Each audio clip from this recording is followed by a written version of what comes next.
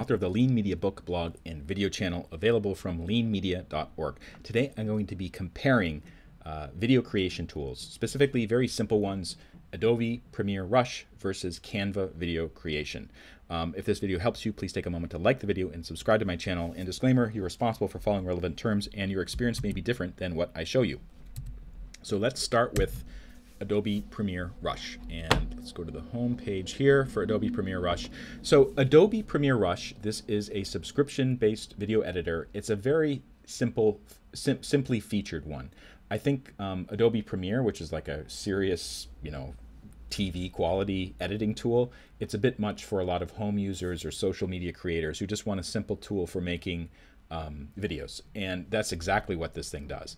These videos right here, the top four here, I've created these videos using footage from my phone as well as screencasts, just basically dropping it into the tool to make these videos. And actually, let's go to this one right here. A couple things to point out here. I'm not going to give a review of the tool. I'm just going to highlight some of the features which I thought were pretty helpful. One thing I really like about this tool is it's a timeline style tool. When I say timeline, you have the whole timeline laid out here. It goes to about a minute. And you can see I've dropped in different clips. Okay, so I have 3 or 4 different clips right here. It keeps on going on and on and on. I've added transitions to the clips. And let's see what one of the transitions looks like. I'm going to play this. I don't know if you're going to hear the audio, but look at the video and see the transition. Google Docs. It's really easy. This tip works with a web browser in Windows, Mac OS, or Chromebook. I recommend using Google's Chrome browser, which works best with Google. So I don't know if you saw that, but between each one of these video clips, there was a little transition, like a little fade.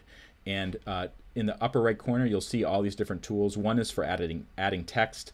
One is for adding things like transitions. And that transition that I use is called dissolve. So if I have 2 clips next to each other, I click dissolve, it will basically create a transition between them where it's dissolving from one to the other. You can also do things like wipe right, wipe up, wipe down.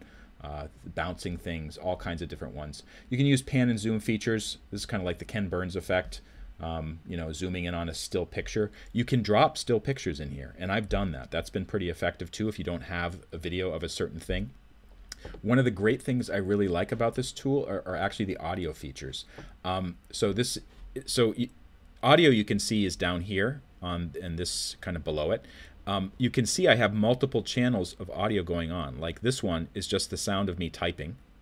And then, actually, let's show what that looks like. So I'm going to mute this one. And I'm just going to play the sound of me typing. Maybe, I don't know if you can hear it, but let's see if you can. Yeah, it's too quiet.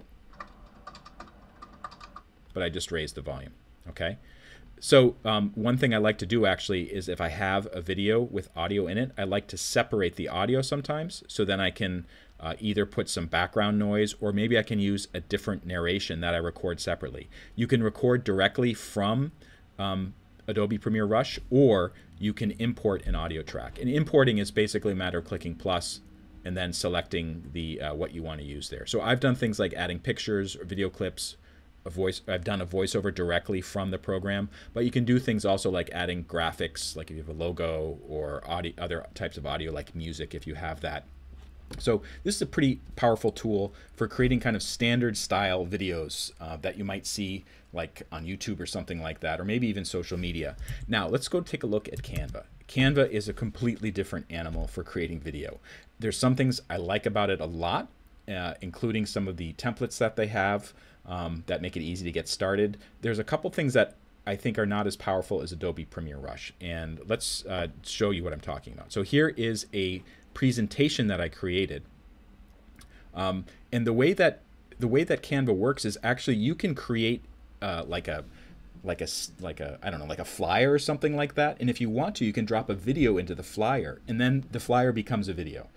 That's kind of one way of looking at things. So basically what I did is I took a template of a presentation and then I turned it, I liked the way the animations worked on it, and then I turned it into my own video. So I used this template and then I just switched out the text and dropped in my own video. I added my own audio, and the way that this works is you go to, where is it? Uploads. This is your own media. You can either upload new stuff yourself, or if you've already added stuff, you can just grab it and then just kind of drag it in. Okay? That's the way it works. The one thing that this does not have is you'll notice it doesn't have a timeline. It just has the different presentation screens. So you can see I switched the presentations, the screens, basically the design of each presentation screen.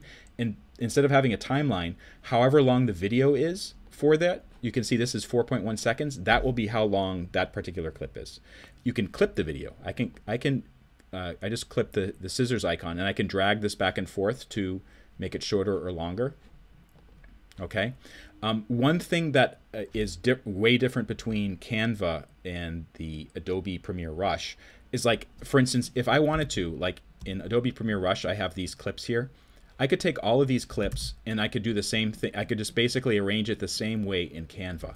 However, one thing I cannot do in Canva that I discovered is you cannot take small audio clips like this 2-second clip and drop it in here. The reason is if you, first of all, Canva, you can only add one audio clip or one audio recording to each video or presentation or whatever you're creating.